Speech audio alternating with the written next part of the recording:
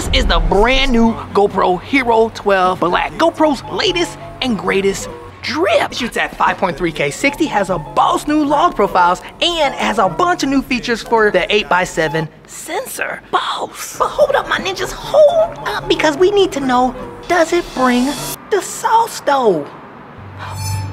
Let's go ahead and grab a coffee because it's Drip Check Monday. Okay, now quick side note, I know we usually do Drip Check Wednesday, but yeah, we're doing Drip Check Monday.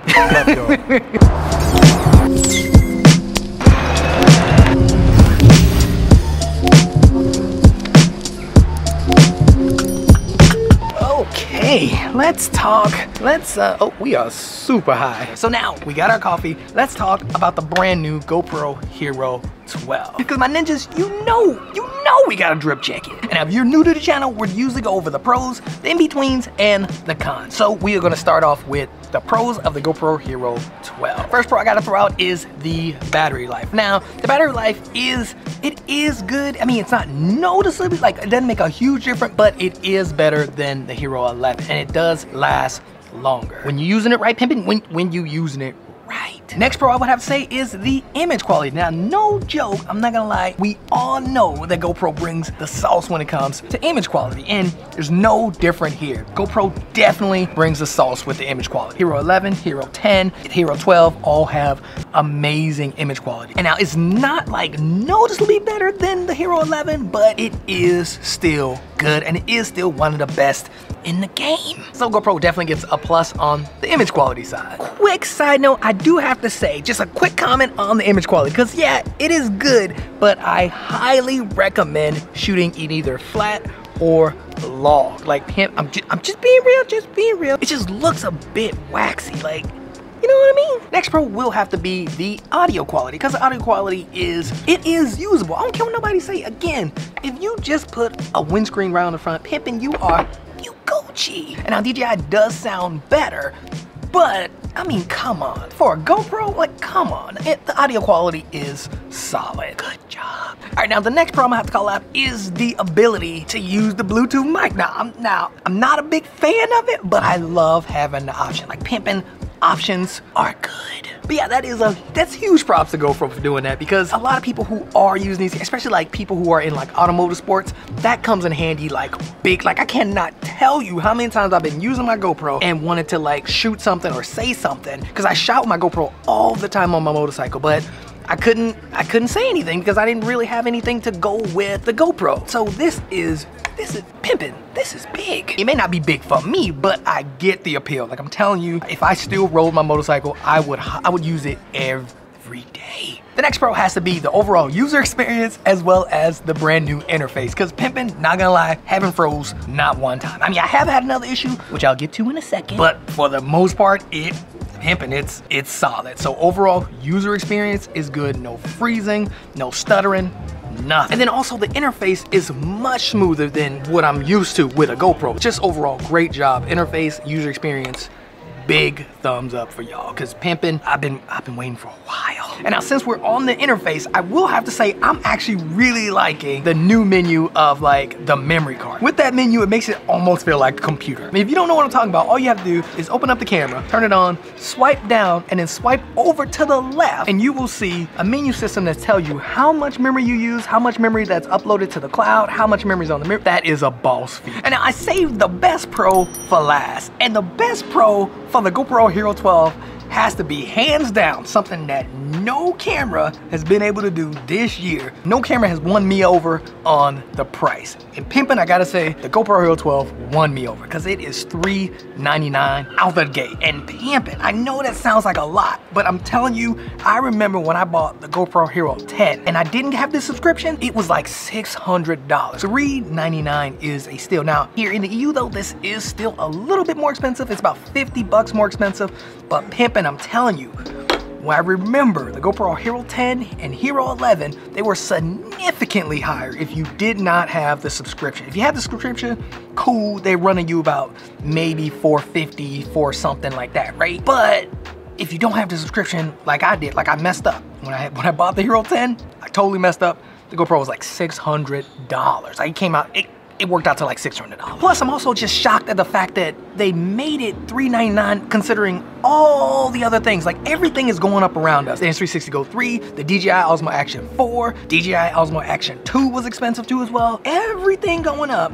They somehow still made their brand new camera, the newest on the market, $399. So GoPro, you get the Golden Price Boss Award. Cause my ninjas, I cannot tell you how much that means to us.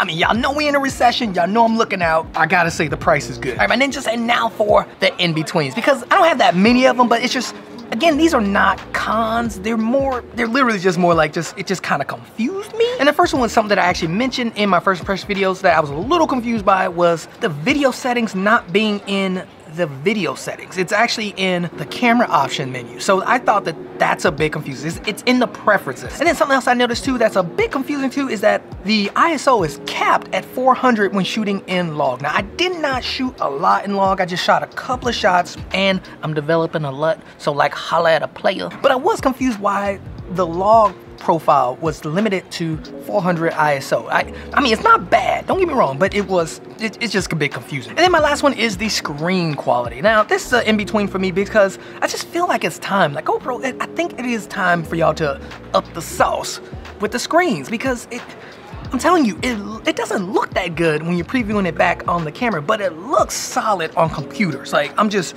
saying, these old screens, I think they're they need to be replaced. And then I would say my last kind of in-betweener on the GoPro Hero 12 has to be the noise. Like just the noise in medium low light is just, it's crazy to me, especially like in the blacks, like in the shadows. It's just kind of like, it's a bit blue. Now my ninjas for the cons. There's not a lot of them. There are some couples that, there's a couple that I noticed personally. The first one being the mounting system. And now this is a con for me only because, y'all, it's 2023. Like, come on, y'all, come on. Y'all know I love magnets. I'm on that magnet game. Team Sky Money all day. Me and the whole world would prefer if we just had magnets. And other companies are making them, so why didn't you guys just make it? I'm sorry, that's just money in y'all pocket. Even if you made it just as an extra accessory, that's money in the bank for y'all. Nirvana, Coldplay, y'all will get them bands. But y'all gotta take initiative because the mounting system is just outdated and I'm tired of it. Like, I'm sorry, but I'm tired of this screwing and now my next con has to be something that I noticed the other day, which is that the record button doesn't always work for some reason. For some reason, I'll press record, it is recording, but then when I press record to stop it, it's still recording. So, but yeah, take a look at the record button because the record button doesn't work sometimes. So that's a con for me. And now my next con, I'm gonna have to go ahead and say it, is we're not getting a front-facing touchscreen. Now, I know that's super picky, but like, after you use the DJI cameras, you realize that, yeah, that's actually extremely helpful. Like, man, for real, I'm just super saying, I would have loved a front touchscreen. Come on. And I know I'm not the only one. Like, a front touchscreen would have been amazing. But again, it's the recycled screens again, because the screen resolution is the same as the Hero 10, Hero 11. It's all the same. And I think, again, it's time for y'all to upgrade. And then my last con, I would have to say, would have to be that it's not that bad, but it is something that I've noticed, is that it's not as like responsive as the DJI cameras. Like, I'm sorry, but I hate to compare, but that's the only thing DJI is just killing it. But yeah, GoPro, it does feel like y'all are kind of falling behind when it comes to like the responsiveness of the camera. Like, it's so much better than the older one, but it cannot keep up with DJI. DJI is just snap, boom, and you out, boom, boom, record, boom, stop, boom. Like, everything is just way more responsive than these GoPro cameras. But then that is pretty much it. The GoPro Hero 12 review in a nutshell. Overall, it does pass the drip check. Now, if you have the GoPro Hero 11, I do not recommend getting this because your GoPro Hero 11 is good enough. But yeah, if you're rocking like something like super old, then go for it because it is a good buy. Pimping the price, pimp. GoPro, great job keeping this at an affordable price.